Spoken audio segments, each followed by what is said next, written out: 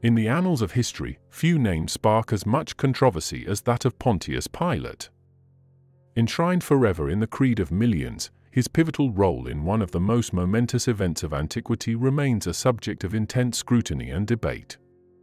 Today, we delve into the complex saga of a Roman governor caught in the throes of imperial politics and a burgeoning religious movement that would change the world. Our journey begins with Pilate's origins in the echelons of Roman elite. Ascending to the governorship of Judea, Pilate found himself navigating a volatile amalgam of power, tradition, and uprising. The political and social currents of the time were a crucible for leaders, testing their mettle and moral compass. As the dawn broke over Jerusalem, a figure named Jesus of Nazareth stood before Pilate, accused by his own people yet calm in the face of mortal peril. "What is truth?" questioned Pilate, a query that echoed through the halls of power, as recorded in John 18 verse 38. Amid the clamor of the crowd and the stern gaze of religious leaders, Pilate faced a profound moral dilemma.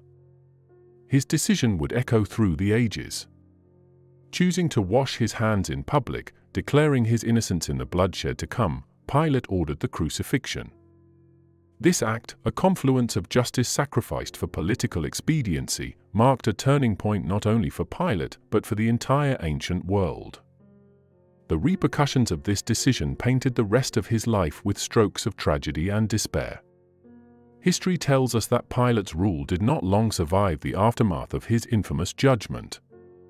Recalled to Rome and stripped of his authority, Pilate's end was shrouded in mystery and misfortune. Some accounts suggest a grim fate, a forced exile, or even a desolate suicide, as whispers of his deeds lingered like shadows in the corridors of power. Pilate's legacy, however, endures in more than just historical texts or biblical passages. He has been immortalized in art, literature, and film, portrayed variously as a villain, a pawn of destiny, or a tragic figure ensnared by his own decisions. As we reflect on his story, we see a mirror of our own struggles with duty, power, and morality. What lessons can we draw from Pilate's story that resonate in our times? This is the enigma of Pontius Pilate, a man forever marked by his role in the crucifixion of Jesus Christ. As we explore his bitter end, we uncover not just a tale of antiquity, but a timeless reflection on the human condition. Pontius Pilate's rise to power was no mere twist of fate, but a testament to the intricate machinations of the Roman political landscape. Born into the ranks of the Roman elite, Pilate was thrust into a world where authority was both a privilege and a perilous burden. His ascent to the governorship of Judea was marked not only by his lineage, but also by the strategic need of Rome to maintain its iron grip over its provinces. As governor, Pilate found himself at the helm of a region seething with unrest and resistance. Judea was not just any province, it was a land brimming with religious fervor and deep-seated resentment towards Roman rule. The scriptures underscore the volatility of this period, noting in Luke 13 verse 1, Pilate had mingled Galilean blood with their sacrifices. This stark verse highlights the brutal measures Pilate often resorted to in order to quell dissent, showcasing his harsh governance style. Pilate's administration was characterized by a delicate balancing act, navigating between Roman imperial expectations and the complex local dynamics of Judean society. His role demanded not only political acumen but a deep engagement with the local customs and religious practices. As such, his interactions with the Jewish leaders were fraught with tension and mutual distrust, a relationship marked by constant negotiation and strategic maneuvering. The political landscape of Judea during Pilate's governorship was a powder keg, primed to explode with the slightest misstep. The Gospels of Matthew and John detail instances where Pilate faced significant Jewish opposition, particularly when he attempted to bring Roman standards and effigies into Jerusalem, a move seen as an abomination by the Jewish populace. His decision to use temple taxes to build an aqueduct in Jerusalem, as mentioned in historical texts, further inflamed tensions, illustrating his often disregard for local religious sentiments. Pilate's rule was a series of such provocations and accommodations. Each decision he made was a stitch in the fabric of a governance that was as oppressive as it was strategically tentative. His legacy, as etched into history, was one of a ruler whose authority was marked not by the peace it maintained, but by the unrest it provoked and the pivotal role he would play in a trial that would redefine history. The scene was thus set for the fateful encounter with Jesus of Nazareth, an event that would not only challenge Pilate's authority but also mark the beginning of the end of his rule in Judea. As we leave Pilate at this juncture, history waits in bated breath for his next move, a decision that would echo through eternity. Amidst the volatile backdrop of Judean unrest, the figure of Jesus of Nazareth emerged as a profound catalyst. As Pilate faced the day that would define his legacy, the air was thick with tension and anticipation. It was during the tumultuous times of the Passover, a period when Jerusalem was teeming with pilgrims and the city's mood was a blend of celebration and rebellion. Jesus, after being arrested and subjected to several trials under Jewish authorities, was brought before Pilate. The Gospel of John captures the gravity of this moment, stating in John 18 verses 29 to 30, Pilate then went out to them and said, "What charges are you bringing against this man?" "If he were not a criminal," they replied, "we would not have handed him over to you." This exchange highlights the delicate and charged nature of the interaction, as the Jewish leaders sought to implicate Jesus within the Roman legal framework. Pilate's initial reluctance to convict Jesus is evident in his repeated attempts to absolve himself of this responsibility. The Gospel of Luke notes Pilate's uncertainty. "I find no basis for a charge against this man," Luke 23 verse 4.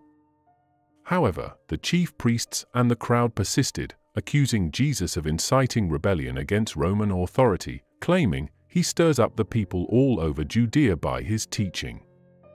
He started in Galilee and has come all the way here," Luke 23 verse 5. The pressure mounted as the crowd grew more fervent.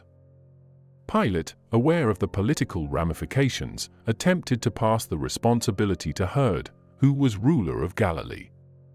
However, Herod, too, found no cause for death and returned Jesus to Pilate, as described in Luke 23 verses 11 to 12. This passing between rulers not only underlines the complex political dynamics, but also emphasizes the lack of clear fault in Jesus. Faced with escalating demands and a potential uprising, Pilate made a pivotal decision that would be forever scrutinized. He offered the crowd a choice between releasing Jesus or Barabbas, a known insurrectionist. The crowd's choice of Barabbas, driven by the chief priests, is documented in Mark 15 verse 11, but the chief priests stirred up the crowd to have Pilate release Barabbas instead. Reluctantly, Pilate consented to the crowd's cries for crucifixion, washing his hands in front of the multitude, symbolically disclaiming responsibility for Jesus' fate. This act, noted in Matthew 27 verse 24, when Pilate saw that he was getting nowhere, but that instead an uproar was starting, he took water and washed his hands in front of the crowd. "I am innocent of this man's blood," he said. "It is your responsibility." Thus, the stage was set, and Jesus was led away to be crucified. Pilate's role in this pivotal episode was marked by political calculations and an evident struggle between justice and expediency.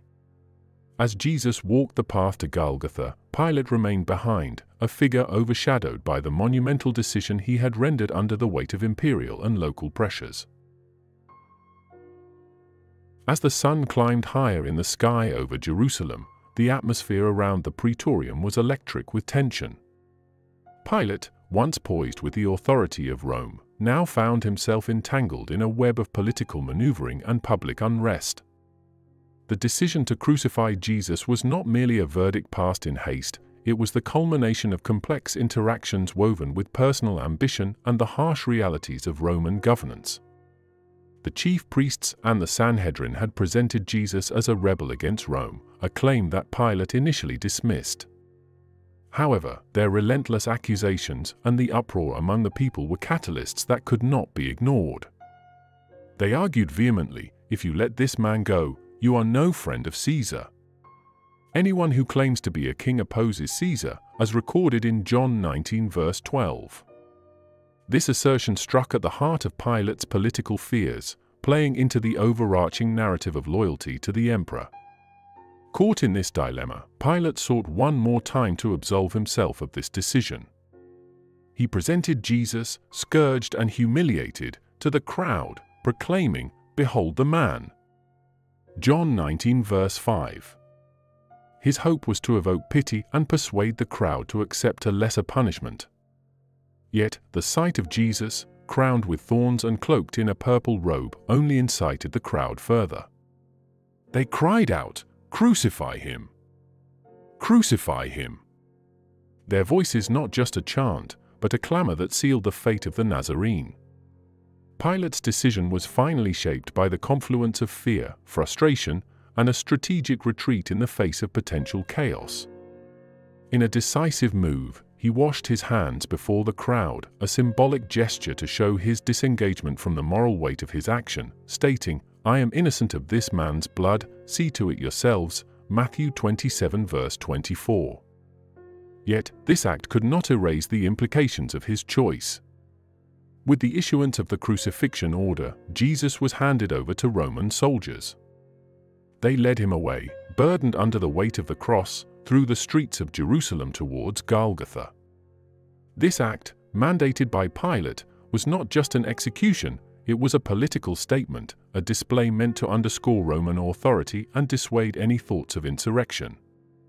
Thus, the stage was set, and the die was cast. Pilate, from his seat of power, watched as Jesus was taken away, his fate a stark testament to the tangled dance between imperial law and personal conviction. The decision to crucify Jesus marked a pivotal moment in history, orchestrated under the shadow of Pilate's authority and the imperatives of empire. In the wake of the crucifixion, the streets of Jerusalem slowly returned to their usual pace, but the echoes of the event resonated far beyond the city walls. For Pontius Pilate, the decision to crucify Jesus, though initially seen as a solution to quell unrest, soon began to unravel the very fabric of his authority. Historical accounts suggest that Pilate's governance faced increasing scrutiny from both his Roman superiors and the local populace. His administration, already marked by earlier missteps and brutal repressions, now bore the stain of having executed a figure who rapidly became revered as a martyr by his followers. The consequences of his decision were swift and unforgiving.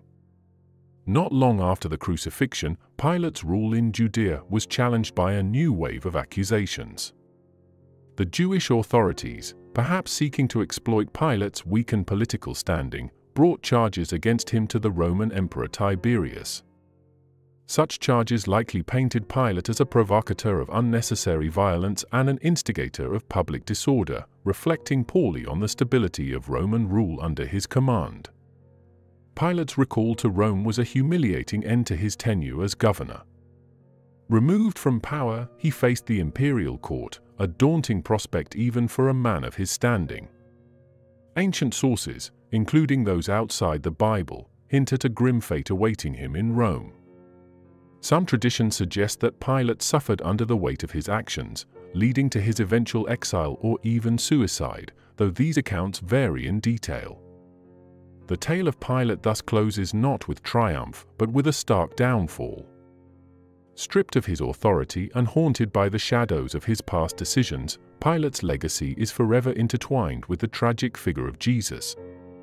His story serves as a somber reminder of the potent mix of political ambition and moral consequence.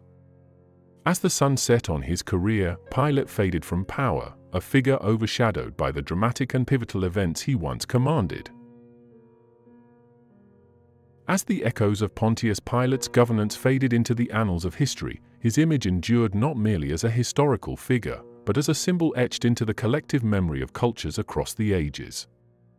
Pilate's legacy, complex and multifaceted, has been scrutinized and interpreted through various lenses, painting him alternately as a villain, a reluctant actor, or a tragic figure ensnared by circumstances beyond his control. In the Christian narrative, Pilate is forever remembered for his role in the trial and crucifixion of Jesus. This critical moment is immortalized in the Nicene Creed, recited by millions, stating, "Crucified under Pontius Pilate, he suffered and was buried." This line serves not only as a historical anchor but also as a theological assertion that underscores the intersection of divine prophecy and human agency. The biblical portrayal provides a multifaceted view of Pilate. In John 19 verse 12, his political dilemma is palpable as he grapples with the decision to crucify Jesus, caught between the ire of the crowd and his own wife's foreboding about the man who has done nothing deserving death. Luke 23 verse 15. These moments highlight the inner conflict faced by Pilate, portraying him as a man divided between his duties and his conscience. Pilate's representation extends beyond the scriptures into the broader realms of art, literature, and film. Artists through the centuries have depicted him in various lights, from medieval paintings that show him as a stern ruler to modern films that explore his psychological turmoil. Literature, too, has probed the depths of his character, often focusing on his pivotal question, what is truth? A philosophical inquiry that resonates through the ages. In cultural memory, Pilate's legacy is a tapestry woven with themes of power, justice, and morality. His story invites ongoing debate about the nature of responsibility and the complexities of power. As each generation revisits Pilate's actions, they find new meanings and insights, reflecting their own societal and moral questions. Thus, the figure of Pontius Pilate stands as a monumental example of how history and myth, truth and interpretation can converge, creating a legacy that transcends the man himself. His story, embedded in the cultural consciousness, continues to provoke thought and dialogue, a testament to his enduring impact on human history. As we conclude our journey through the complex and multifaceted life of Pontius Pilate, we have traversed the landscapes of history, theology, and cultural interpretation. From his role in the crucifixion of Jesus Christ to the enduring debates about his moral and political dilemmas, Pilate's story offers us a profound glimpse into the intertwining of destiny and decision, authority and its consequences. Thank you for joining us on this exploration of one of history's most intriguing figures. If you found this journey enlightening, please like and comment below to share your thoughts. Don't forget to subscribe for more insightful content like this. And, as always, God bless you for watching and reflecting with us today.